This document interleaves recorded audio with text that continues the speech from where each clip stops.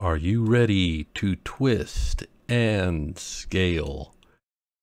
This is part 5 of the beginner blender tutorial. I'm Joe, and if you followed along with our last video, your homework was to kind of build up this cube of objects. Some of them lined up on the X, some of them lined up on the Y, and some lined up on the Z.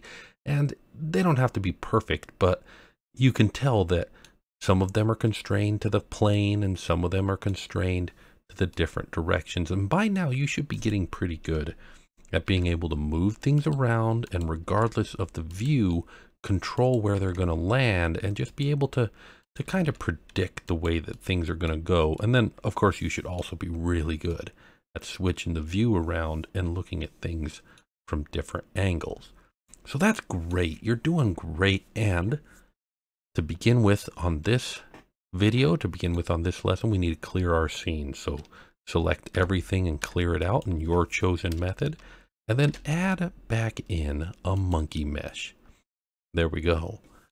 Now I'm going to teach you a couple of transform commands, and I'm going to kind of be quick with them because a lot of them are a bit of repetition with what we've already learned from movement, just applied to some different ideas. But to start with, we're going to start with rotation, and there are multiple ways to do it. One way to do it is on the left-hand side in those tools. Remember where that move tool was? Well, just below it with a little dot and a couple of arrows going around it is the rotate command. And if you click on that, our object now gets 3 kind of semicircles around it. 1 green, 1 red, 1 blue, and then actually 4 because there's a white circle right there. And if you click and drag on that white circle, it spins our monkey around. But if you change your view, our spin is kind of unpredictable. It's not lined up well with any particular view. And that's because, well, just like with movement, remember how we learned that our movement was based on our view, our rotation was similarly based on our view. And if we had our view at a strange angle, then our rotation was going to go in a strange way. Now I need to put our monkey back so we can continue. So remember, God forgives, but Control Z undoes. So there we go, Control Z back to the beginning. And if you go too far and make the monkey disappear, we can actually redo. I didn't talk about this before, but if you go up to the edit menu, redo is Shift Control Z. So I'll just hit that, Shift Control Z, and bring the monkey back. Now, the red, green, and blue circles are for constrained rotation. So if I click and drag the red circle, now it's just tumbling around. Now you might notice that we're not exactly lining our rotation up perfectly, and I'll talk about that in a later video. But for now, just know that we can tumble it, and that's good. So hit Control Z to undo it. We can click on the green one, and there we go. Our monkey's doing a barrel roll. Well, technically a aileron roll, but you know, it's the idea.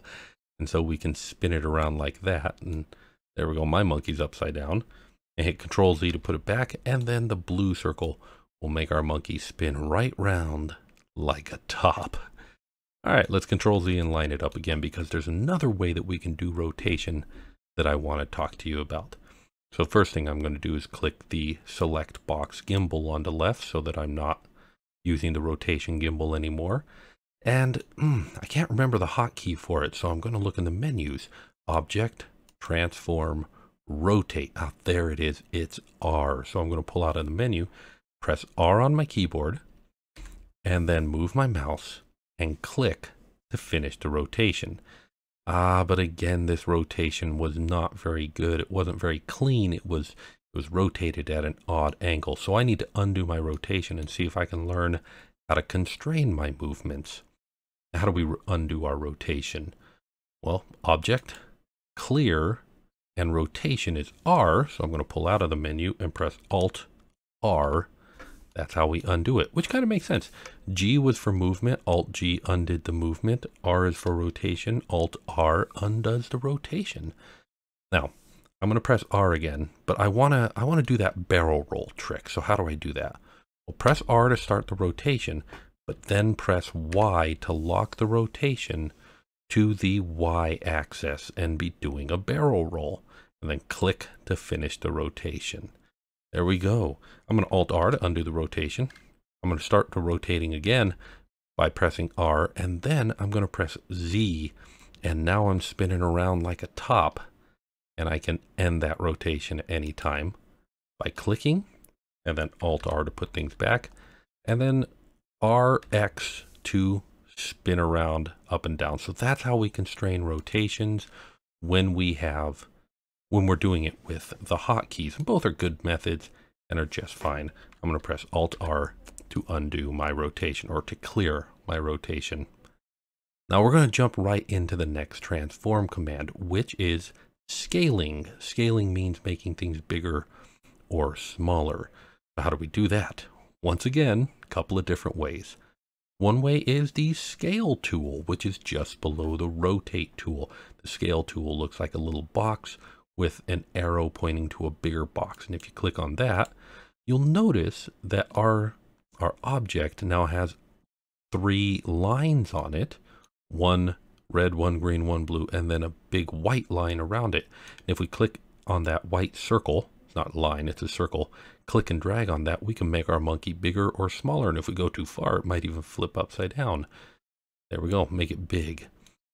Now, what do you suppose the red, green, and blue lines do? Well, let's click that red box there and drag, and notice, aha, now we're making it thinner or wider without making it taller or longer. In fact, we can make it longer by clicking the green box, and we can make it taller or shorter by clicking the blue.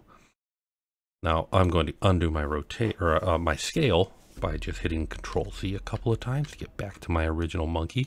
But notice that with our scaling functions, we have that little blue plane. Do you remember in the movement, that blue plane moved things in everything but the blue direction, the Z direction? I wonder what it does now. Let's click and drag on that tiny little blue plane in our gimbal, and look at that. It is wider and longer in proportion to each other, but not getting any taller. Undo that. Let's try the red plane in our gimbal to make it, yep, taller and wider, but not, or taller and longer, but not any wider. Undo that. And then we can use the green one to, well, from the view, it doesn't look like much until I turn it sideways and we realize, oh, it's taller and wider, but not any longer. And let's undo that. So that all's pretty neat, but there's another way. I'm going to once again click on the box select tool so that I get rid of that gimbal and clear it out. And then under Object, Transform, Scale is S. So I pop out of the menu. Now that I remember that, I just hit S, and I can scale it bigger and smaller. But just like with movement, I can hit S and Z to make it only go taller, or S and X to make it only go wider or thinner, or S and Y to only make it go longer or shorter. And before we go on, I want to clear the rotation. So instead of undoing it this time, we're going to go to Object, Clear, and see that it's Alt+S, which makes sense. G moves, R rotates, S scales, so Alt-G undoes the movement, Alt+R undoes the rotation, so Alt+S would undo the scale. So I'm just going to hit Alt+S, and boom, all of my scaling is undone, and our monkey's back to its original shape. Now, if I hit S, and this time I hit Shift-Z, it will scale it and everything but the Z. It'll get wider and longer, but not taller. Alt+R to undo my, or Alt+S to undo my scale, and then scale it into Shift-X, and it gets taller and longer, but not wider. Alt+S to undo that. Scale, Shift-X, or Shift-Y is the one we haven't done, and it gets taller and wider, but not longer. And hopefully by now you're getting pretty good at the basic idea of how these transforms and clearing of transformings work. So now that you know how to transform in all the different ways, I have one more thing to show you. There is another tool over here on the left where we've got the move tool, the rotate tool, the scale tool. Just below that is a combined transform Gizmo tool. Click that and you will see that this has the little squares from scaling, it has the arrows from moving, and it has the rotation buttons.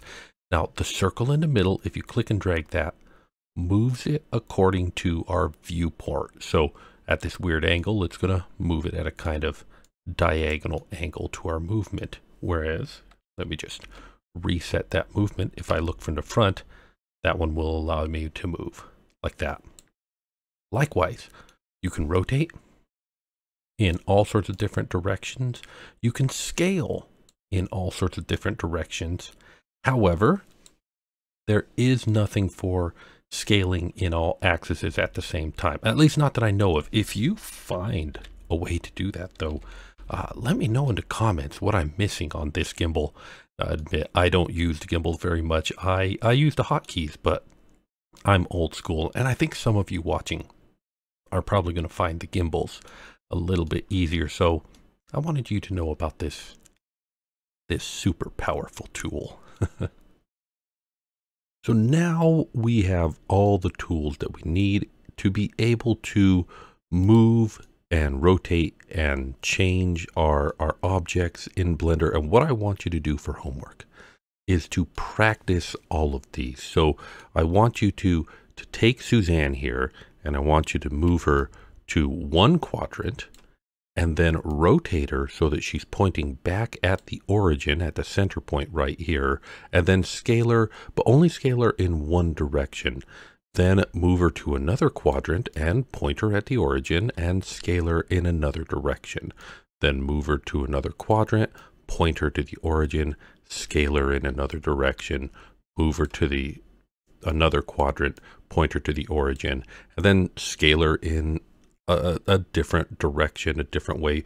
Just move, rotate, scale, move, rotate, scale. And I want you to practice doing this however you want. Now, I'm just going to really quickly clear out those lines there so that I can show you the first two steps. So I'm going to do it like this. I'm going to move and constrain the movement to the XY plane, then rotate around the Z so that she's pointing more or less at the center.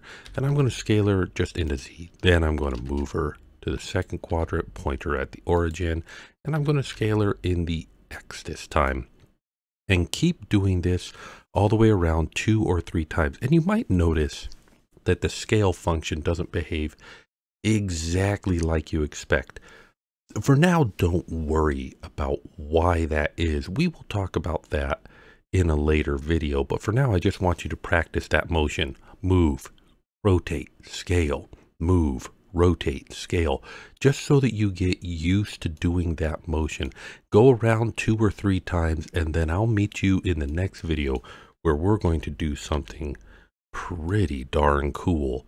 But you guys are doing great. You're learning so much, and I hope that you feel like Blender is not as strange as it sounds on the outset, but I think that you're doing fantastic, and I want you to know that I care about you. I like you. You are a child of God, and you mean something to me. So take care of yourself, and if you can, take care of somebody else, and I'll see you next time.